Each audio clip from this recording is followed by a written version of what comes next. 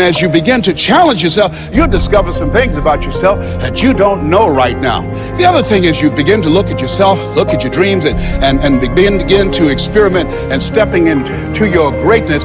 One of the things is very important. Whatever goals and dreams that you have, you want to raise the bar. Most people won't do that. See, most people engage in low-life living, low-risk living. This, God said, if you're not willing to risk, you cannot grow. And if you cannot grow, you cannot become your best. And if you cannot become your best, you can't be happy. And if you can't be happy, then what else is there?